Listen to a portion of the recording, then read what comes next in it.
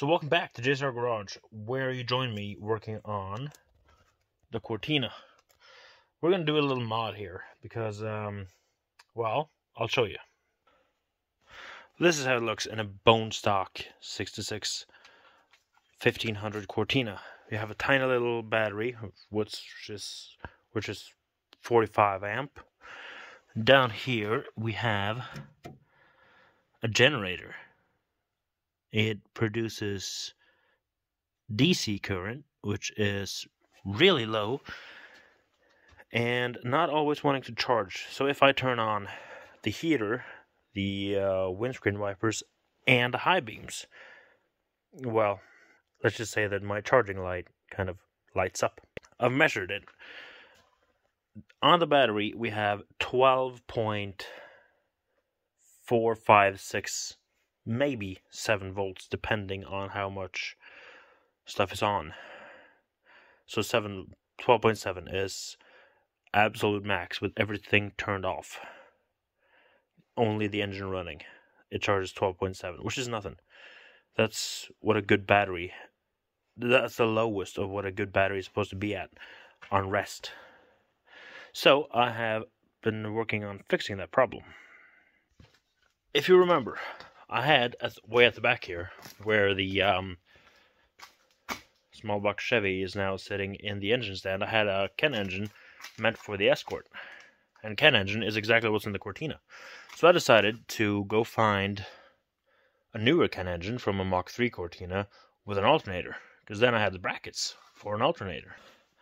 And down here in between my 318, that small box Chev, is the Ken engine with an alternator on it and the brackets. But for some reason, smart me decided to leave the 318 sitting on top of that alternator down there. Now that alternator is not good. It's not charging anything. So I'm going to take the bracketry off that engine, put it on the Cortina, because I've ordered from Germany a new alternator for a Granada. It's actually for a Granada V6, just like mine.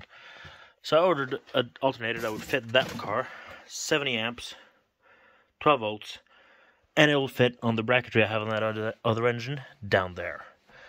Then there's a little bit of wiring to be done. Well, rearranged. Shuffle the wires up here a little bit so I can get the power to go around that regulator, because this thing, of course, has an inbuilt regulator. So I'm going to get to that now. Rip that thing off, rip the bracketry off the other engine, get that thing sitting down there, and we'll see how much this thing charges. And there we have it. Ye oldie generator is out, and ye moderny alternator is mounted and hooked up with a new belt. Well, not new, it's an old one, but it's the right size, 9.5 by 825L. So we'll use that. I've hooked the wires up, and I've also wired them together up here underneath the regulator, because they're not supposed to be hooked up to the regulator. Now we're gonna fire it off, have a look, see if everything works. So here we have it, 12.43 on that battery right now. Let's get over here. Something's wrong, because that lamp is lighting up. It's not supposed to do that now. Should probably figure out why it's doing that. Car neutral. And it dies when I turn the ignition on. Well, the car hasn't been fired up in a long time now, so we should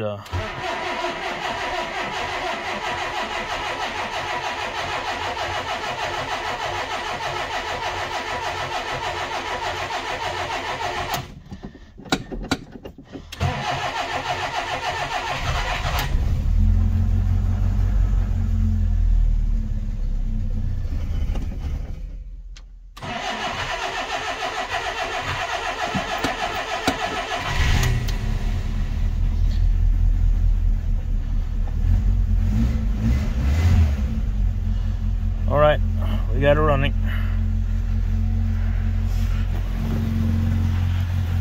How much is it charging?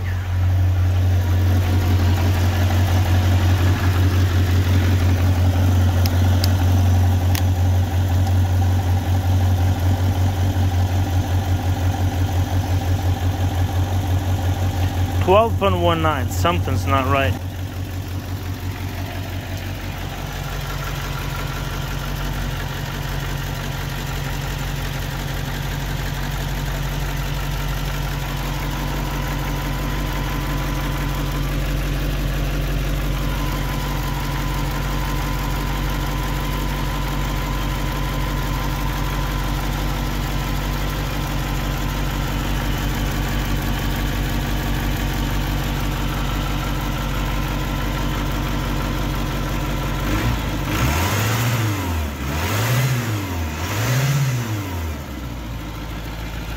Well, turning 12.8 now, 12.9.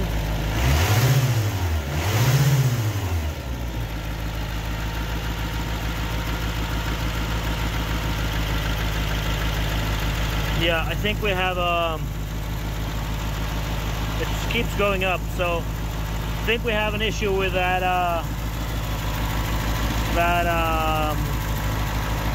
well, it's gonna be this one here. Well, the charging lamp, you see it's at 13.4 now. It's going up.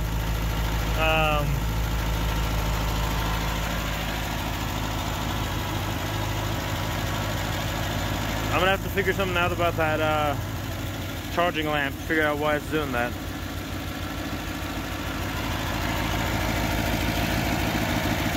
But at least the voltage is rising, and it's already a volt higher than what it used to be. It's at 13.7. So I'm saying pretty good here. Figure out what's wrong with it, then yeah, this is gonna be good.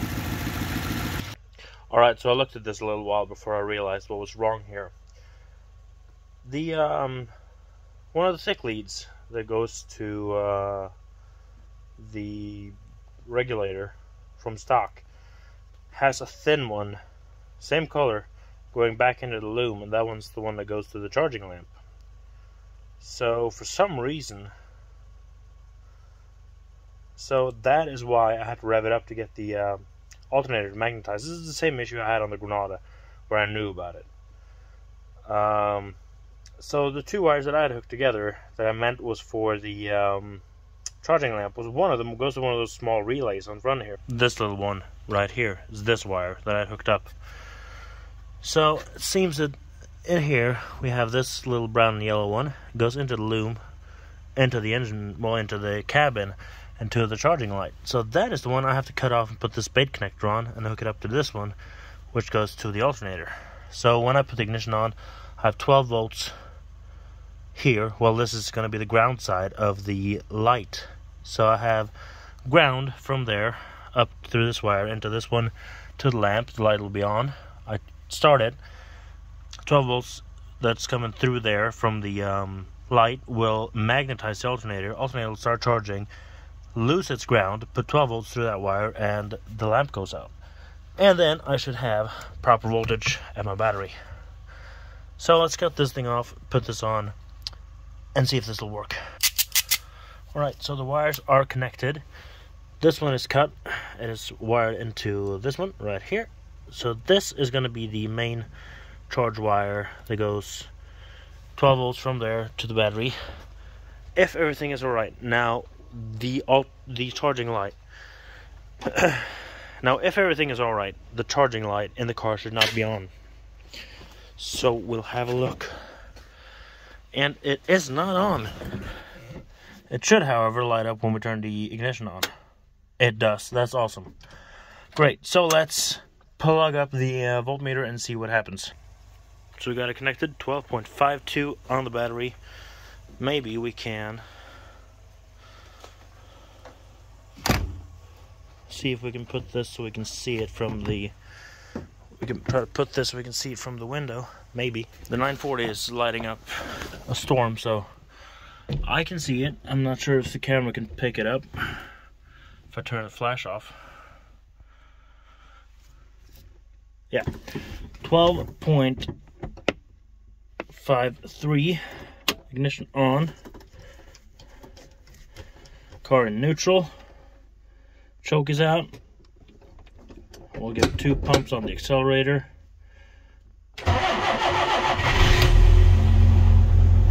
12.7, 12.8, 13,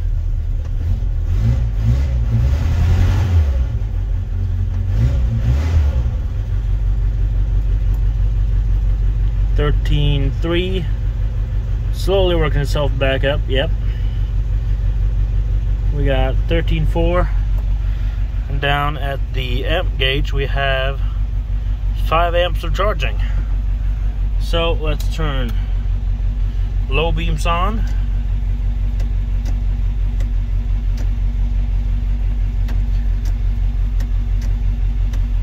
High beams. For some reason my gauge lights go out on high beam. Might be that wire that I removed. But the amp gauge is nice and steady. The voltage, let's just see here. This is a bit stubborn. There it goes.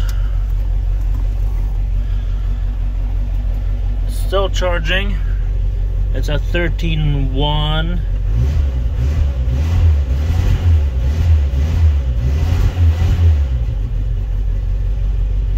Yep.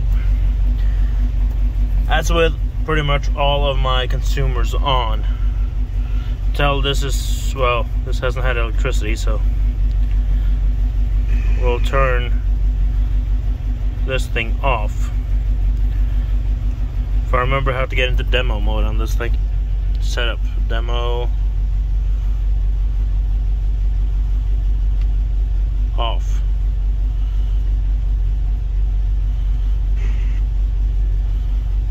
Is there a CD in this thing?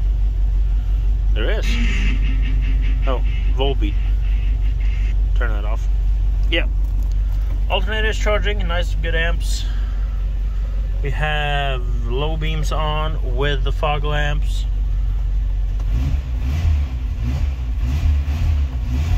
We're getting a lot of exhaust in this place, but yeah.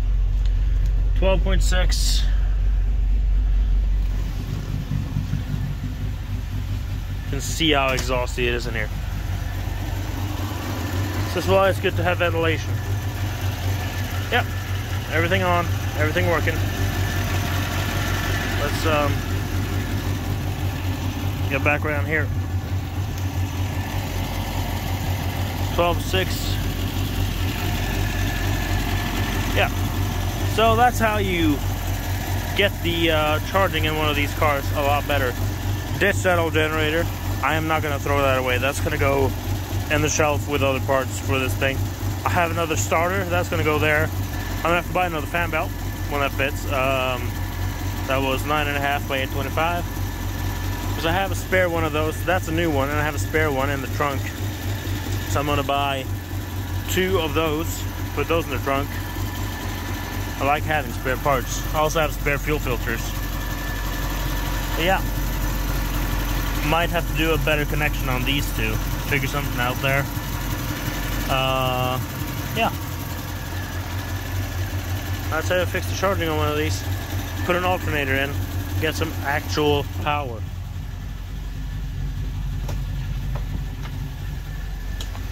Oh, it's getting exhausting here now. So we'll turn that off. Turn the lights off. And ignition. Yep. I'm happy. So yeah, from this exhaust-filled room. It is cold out. It's winter. I mean, yeah. It's not just exhaust coming out of my mouth. So yeah, with this, I'm going to call it a day.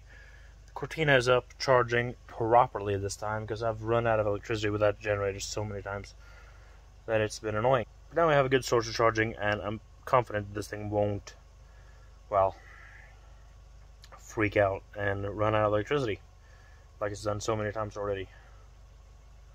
But this thing is going to stay in here for a few more months. It's been in here a couple already, and it's already getting real dusty. because of that room in there. So, yeah. That's how we're going to do with this.